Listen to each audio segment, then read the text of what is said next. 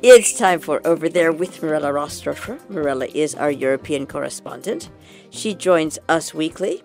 She's over there somewhere. I'm going to guess Switzerland, but in 1 second, just 1 second, ladies and gentlemen, she's going to tell me how I did. Hi, Mirella. How are you? Hi, Jill. How are you? Yes, absolutely right. From Switzerland, but back from France. So I will definitely talk to you about France today. Before that, I just want to quickly mention that today is the first day of the World Economic Forum in Davos in the Swiss Alps. There is at the moment not much to say as today is the opening day. There has been an introduction by our current Swiss president, Uli Maurer, who basically said that dialogue between elites and people is the only way to shape the actual globalization, or a form of globalization that one cannot really stop anymore. But at least there must be some understanding from between the elites and the people in order to succeed and go ahead with it. These are words, of course, and one would have to see how to implement that. But this is the introduction. I have been told that the mood is not so high, as there are many issues that are going to be discussed about. There is, of course, the environment. It is definitely not a side topic anymore. There is the different trade wars that are taking place. There is the Brexit. There is the situation in Europe altogether, in a way, trying to keep Europe all together. So there will be many topics, many issues about Europe, about the world, of course. That is not only about what's happening over here. It's about what's happening everywhere. There is a little bit of a paradox, though, because obviously this World Economic Forum is very much about making connection, about trying to get to know the right people in order to get also the right deals. So it's very much business oriented, but the talks and the discussions are very much issues and problems oriented, and very often one has the feeling that those two entities are not necessarily taken into consideration together.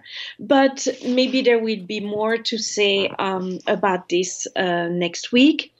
In the meantime, I wanted to talk about the yellow vest, because I was in Paris and I was given the possibility to talk to a few people and to see how Paris transforms literally on Saturdays. It's like the entire week, it's basically business as usual.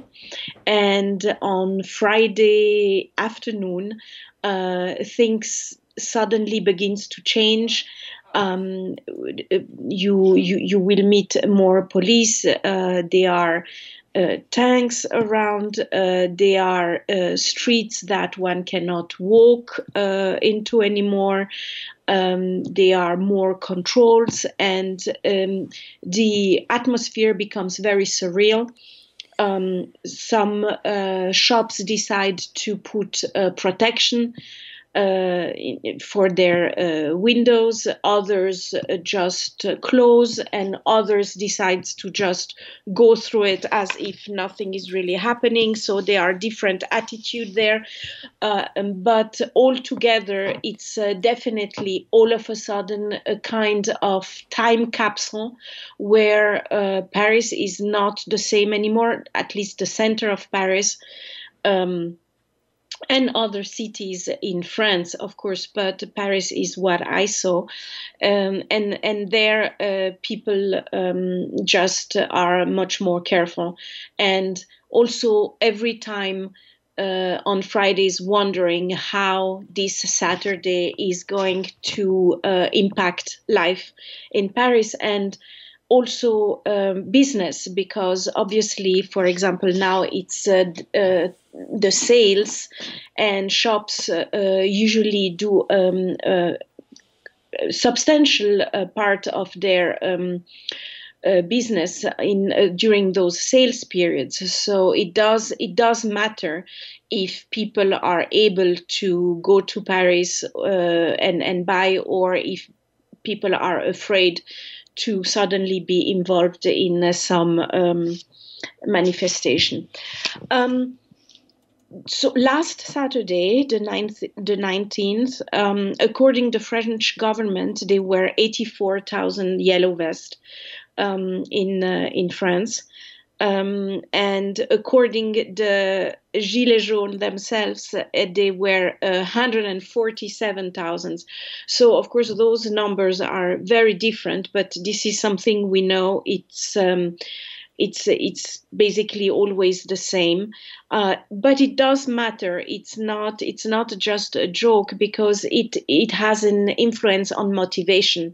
And if the so-called Gilets jaunes feel that they have enough people behind them, that they are that they are not isolated, then it's certainly more motivating than feeling that, like the government says, that every Saturday it's getting less and less.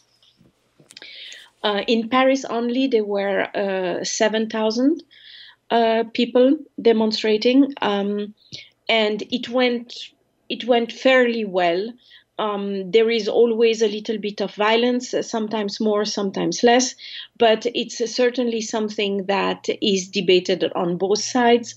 The government says that the yellow vests are incredibly dangerous and violent with the police forces.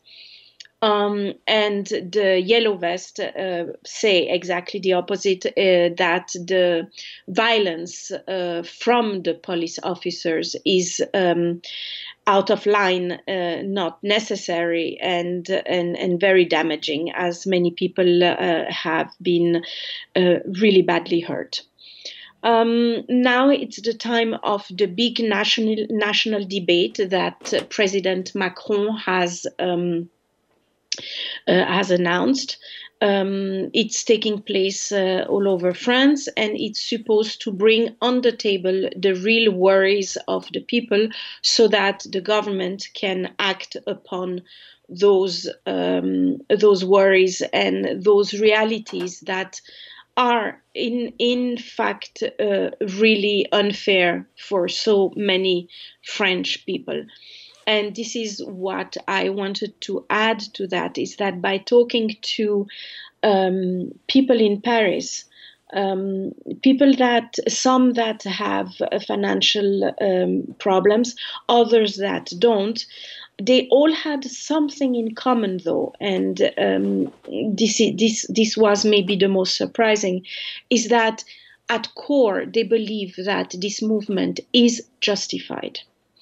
They all think that over the years many issues have not been dealt with, that too many people are struggling, that not enough is made to help and to basically build a society where, yes, some people have more, others have less, but at the same time, there must be a certain fairness. And this is what many French people I talked to felt was not the case.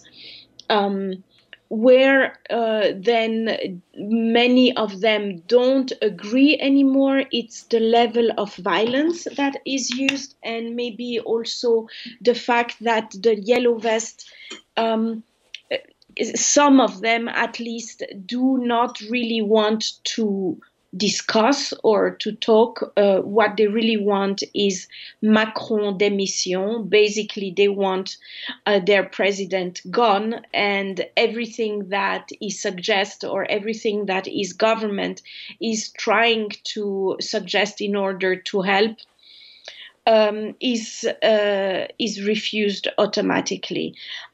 So one gets the feeling that they are different positions in the yellow vest by now, and I think their future will depend on how much they are able to basically be together and have a position. Some are more flexible and they want a discussion, they want a dialogue, they want to discuss, and they want to see if it's possible to move something. And another position is the one of those who don't believe in the elites, who believe that every word is meant, nothing is just meant to make them have patience, while basically nothing is ever going to end. So the interesting conclusion of that would be, how is that movement going to evolve? Is there going to be a real political party coming out of this movement, or is it going to be a pure opposition? One thing is certain, is that many French people of all social status believe that change is necessary. I guess that's probably what is the main driving force behind this movement. But now the question is how those changes are going to be made. Is this big national debate announced and by President Macron going to also be followed by action? Or is that going to remain some kind of intellectual debate? I guess this is really what's going to be the turning point to know what's going to happen in France next.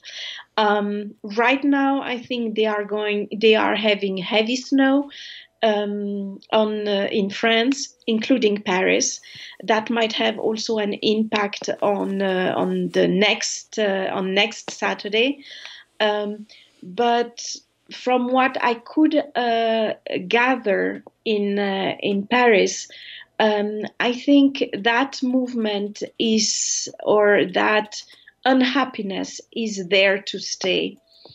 And if President Macron doesn't make some radical changes to answer to those real needs, the surprise might come for the next presidential election, or even for the next European elections. And that's a point that naturally cannot be ignored, because those movements, while having a good goals in mind, are also, of course, used and misused by both extremes on the right and on the left. Thank you very much, Mirella Rastorfer. Over there. My pleasure.